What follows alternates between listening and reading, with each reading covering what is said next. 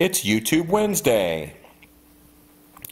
I hate to start out with a bunch of voiceover, but this is just mixing concrete. This is Quikrete Fast Set. I use the recommended amount of water as I mixed it up, and I'm putting it in two different 5-gallon buckets. And the reason I'm doing that is these will be the bases for the statues. I'm going to insert a 1x4 that I cover the end in Vaseline, and when I insert that in there, I'll be able to pull it out as soon as it's dry. I want to show you this though. There is the 1x4 getting ready, but what I wanted to show you guys was that when you set the handles up, make sure that you're able to lift the bucket without getting in the way of the board that you put in the concrete. That's important for moving it around later. Here I'm just letting the concrete set, and it's just about ready. So I'm just going to screw this little crossbar to this one, so that I have a little bit of room to put up a head. Yes, those are shoulders.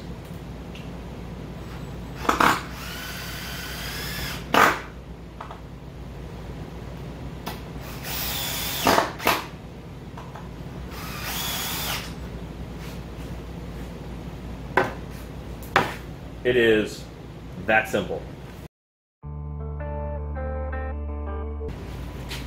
I have purchased from the dollar store some skulls. Yes. Are these great skulls? No, they're tiny, but they're going to make great shoulders. Just give it a cut right there between the eyes. We're going to cut a little strip out here.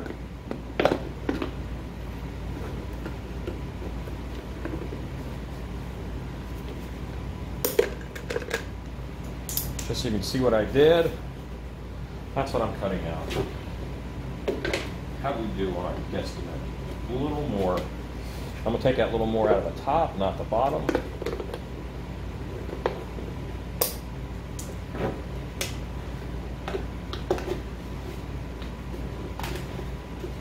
There we go. That's a much more organic shoulder. And now that is a set of shoulders on here. You can put a screw in these if you want. I'm just going to hit them with some tape because this will be so protected from the elements that the tape won't come apart.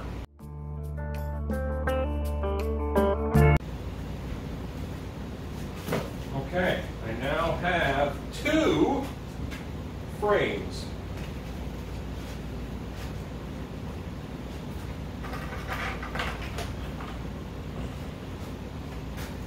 That's why we offset the handle, so they can be moved easily.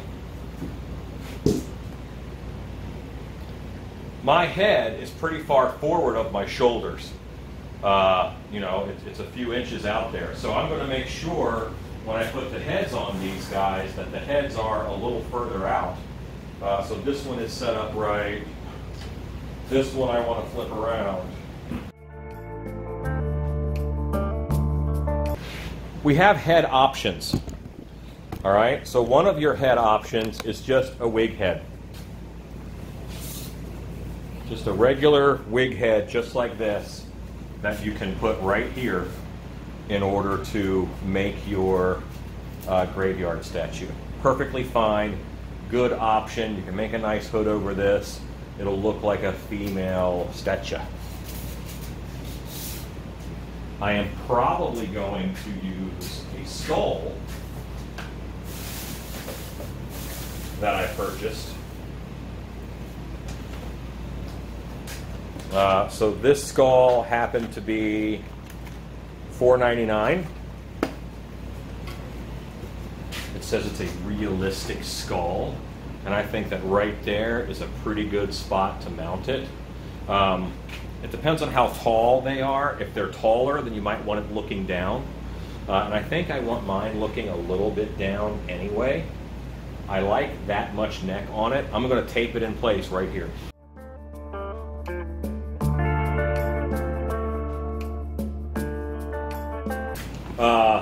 Bowl from the dollar store. I'm just cutting this rim off of it. I don't need this rim. I don't need this rim. I don't want this rim. I'm not excited about this rim.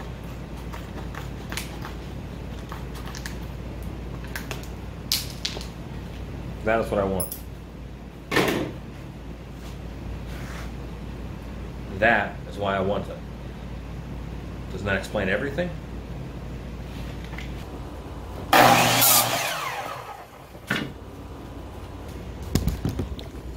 This version will be a little bit different. I'm going to use my cutoff end that I actually put in the concrete.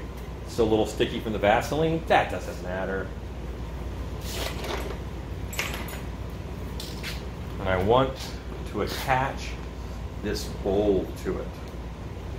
I go ahead and tape that on well. Tape the bowl to the not Vaseline side. It'll tape it.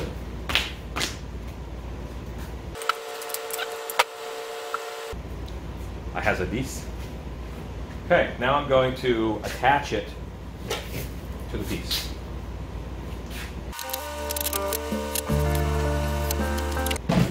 So now I have this suspended bowl. Why? This will be an empty hood. I'm just going to leave this one empty. And I think that's going to be lots of fun. There we go.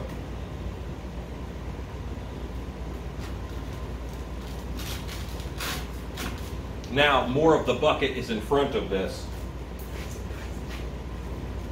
And that'll help hold the robe open to see nothing. First thing I want to do is I want to get this covered in fabric. I want to hide all of this. And I want it to be drapey, and I want it to, you know, just have a nice hang to it. The tarps that I got 2 canvas tarps that were 6 foot by 9 foot. Since I am just under 6 foot, these shoulders are going to be just under, or just at 5 foot probably. So that 9 foot, it's going to take all of that one length to go around this. So I'm going to cut that, and one of them is just going to cover the body. The other I'll have for detail on the head. So let me get to that now. Here's one of the tarps, and I have laid it out here. I don't need all of this. The way it's folded, it's kind of folded in 1 foot chunks, and I'm going to cut along the second fold. So I'll have a 2 foot strip by 9 foot. Now this one's going to be about 8, because again, I used a piece of it for testing.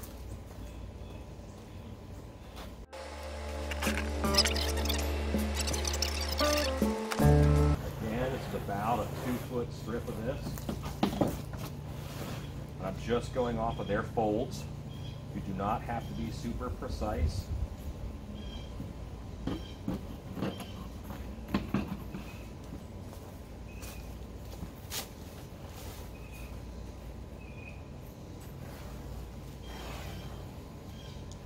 Okay, that is a 9 foot by 2 foot strip.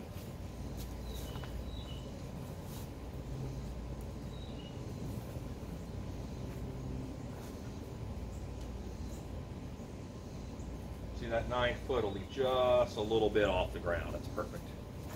This is another 9 foot by 2 foot strip. This one I'm going to cut that hole in for the head.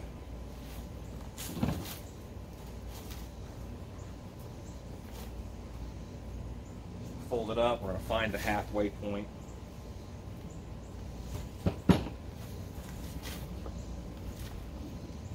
And see, if you fold it like that, fold it over, then I can just cut a little, cut that corner off, and I have made a circular hole that I think that skull will fit through. Yep, no problem. Perfect. And I want to treat this before I put it on. This is Loctite Heavy Duty PL 375.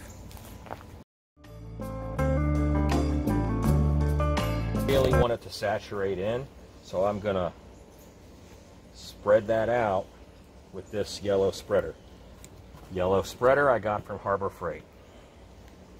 But it's just a piece of plastic, so you can make yourself one out of a butter tub lid or whatever.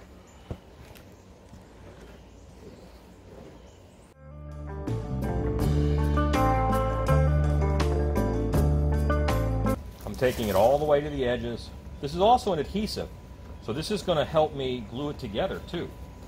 All these pieces that I'm doing separately, I'll be able to attach together.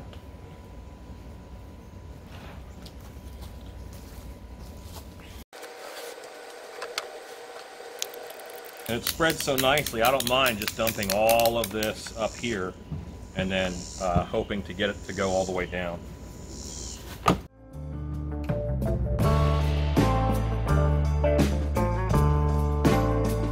Apply.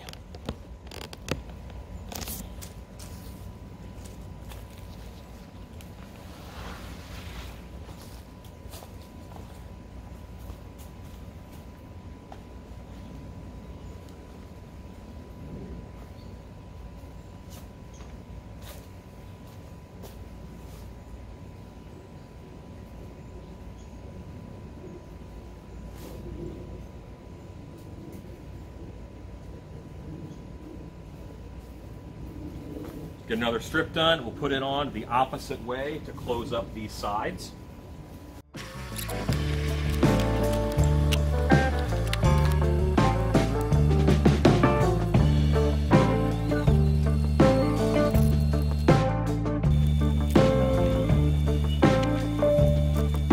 I'm now fine with the next piece being for the head.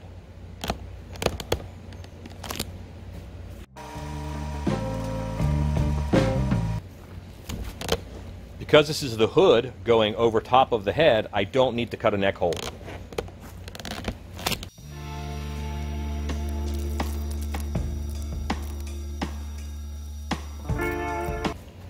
On this piece for the head, I want to do a fold over so I have a nice edge.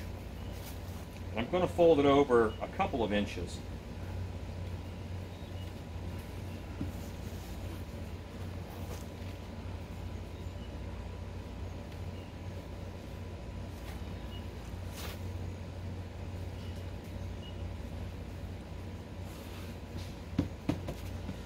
Push those together, and now I'm going to just caulk right on top.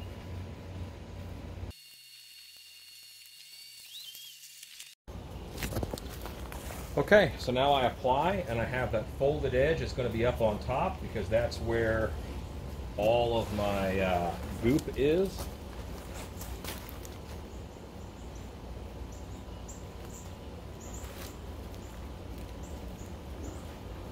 Carry it here. I'm going to control the folds so they look cool and add some depth.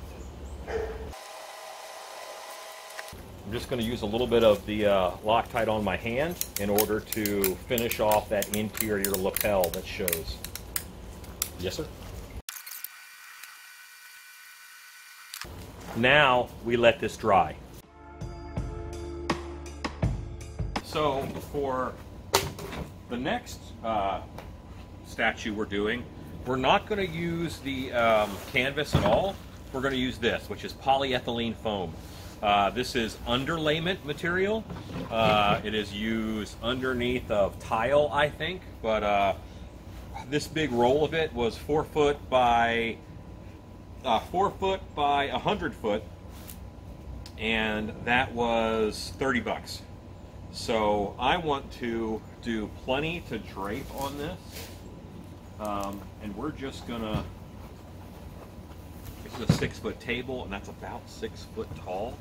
So once again, I'm gonna do this in such a way where I can just cut this off.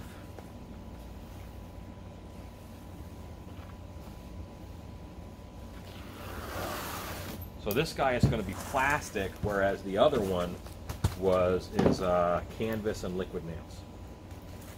And this is like self-adhesive, so I just take off this strip. I don't want that messing with my paint or anything.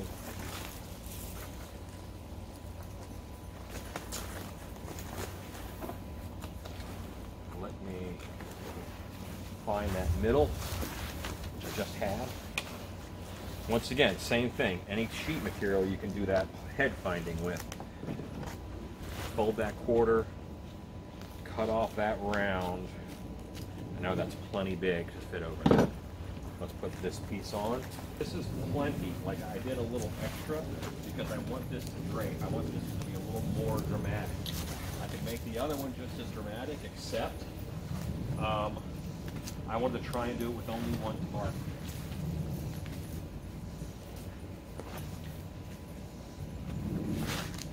You can tell this stuff is very lightweight. It's very billowy.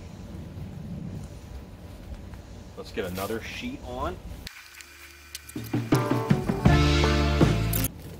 In order to calm this down and to control it a little better, I'm going to actually hit it with a heat gun, and that will allow me to shape that quite a bit. For ease, I'm going to shape one layer at a time.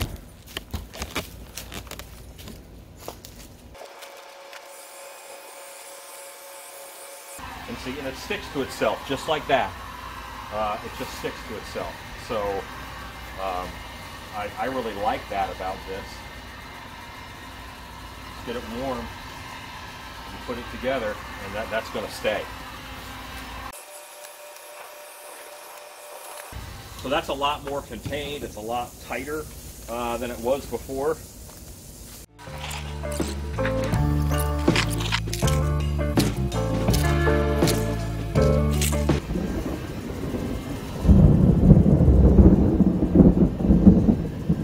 Things are fine. Okay, I now have the front of this guy covered and it's tight, and the heat gun just brought it all down. Now I'm going to go ahead and add on the hood over top of this. I'm going to heat gun an edge on this the same way I glued an edge onto the other one.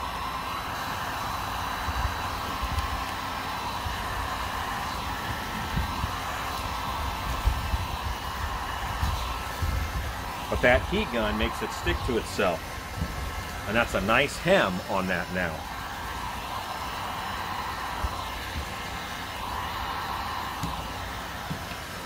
Okay, so now I have this edged over. See how it's got a hem on it? We have had a slight change of scenery due to weather, and I'm going to attach his hood now. Want to find the middle.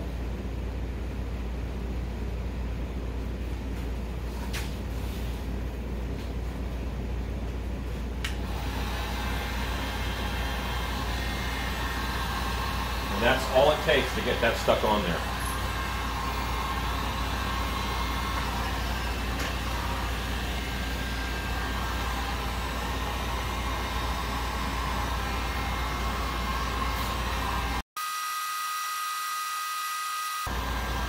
I want to keep those shoulders. I want to preserve the shoulders.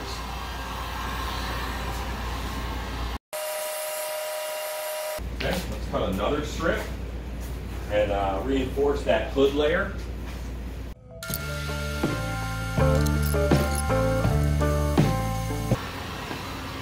Put some hot air up into that piece, and then I can fold it down. Hot air up into it, and then I can fold it on down.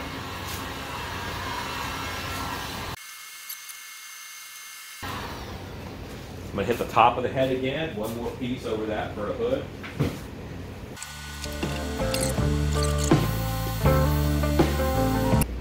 This polyethylene foam is a miracle as far as sticking to itself with heat.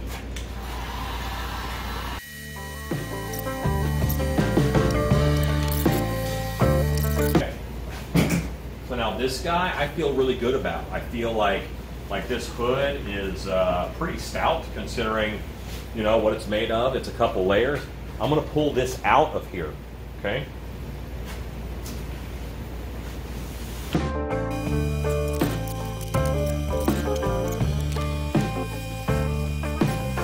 Okay, so now we have a empty hooded headed critter. You know what? I want to do a fold right here, and I'm going to use this other piece to really make this emptiness come to life. Right there, and I just installed that right here using heat, the same. Technically this is foam, but it's polyethylene foam. It will not be eaten by spray paint. Spray paint.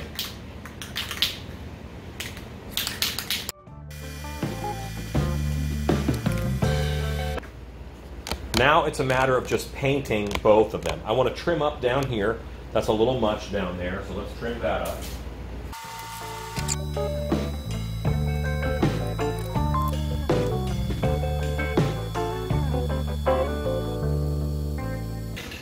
Okay, I have 2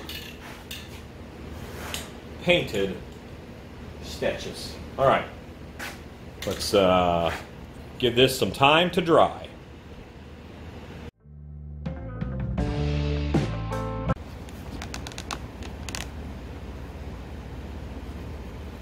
Okay.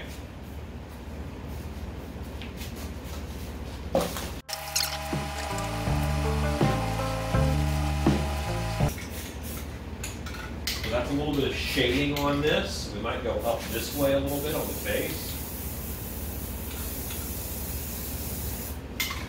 Just that up shadow. And now we'll have some white. Now down. All of this is from above.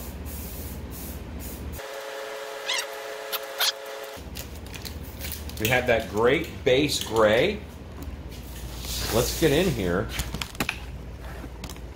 and start adding some more of a stone look. This is a black can that I took that little tip out of.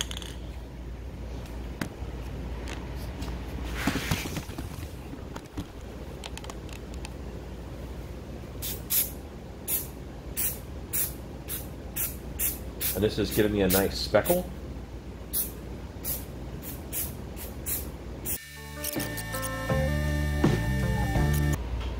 I'm going to use that same spatter tip on it. You don't have to do this to all your tips. You can just do one tip and then swap it on the cans if it's all the same kind of paint. Okay. And now we'll get a white spatter on here. Okay, so this is that stone paint where if you get close, see all the little flecks from the different colors.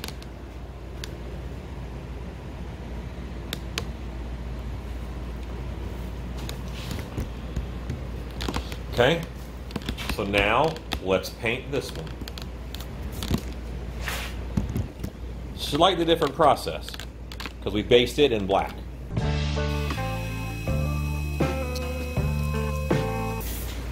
Took very little paint to get that gray. Let's go back with the white. Spatter.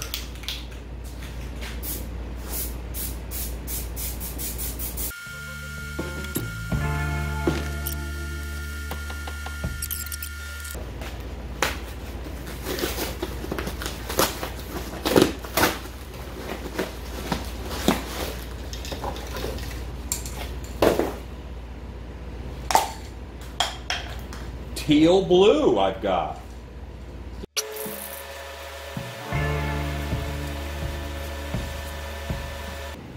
Nice blue sheen to that stone. A little bit of green. A little bit of algae look, a little bit of moss.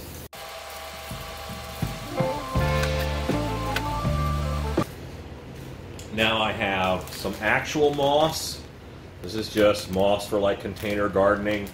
And some Super 77 spray adhesive.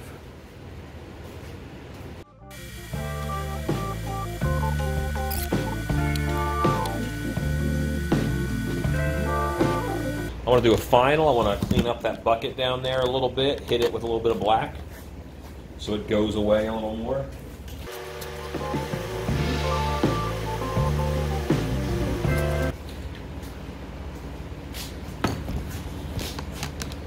Let's set these guys outside and see how they look out there.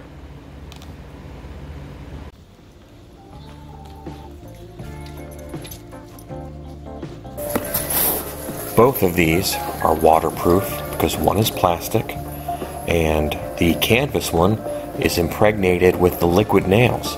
So it has a plasticky, rubbery coating on the outside also. You might lose some moss with wind and rain and stuff, but they should hold up really well, and they're both kind of thickened, so they're better in the wind. And this one here, ideally I would have a little bit more of that material. I was wrong in the beginning. I only had 100 square feet, which is 25 foot of it. But still, pretty happy with how it turned out for the time invested. Both of these were made in about 3 hours.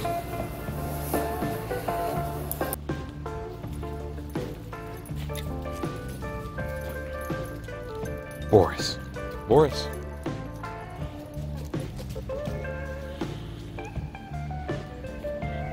Go make stuff, everybody.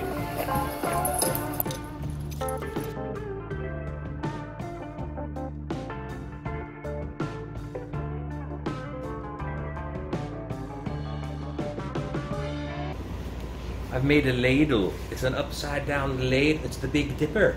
I've made a Big Dipper.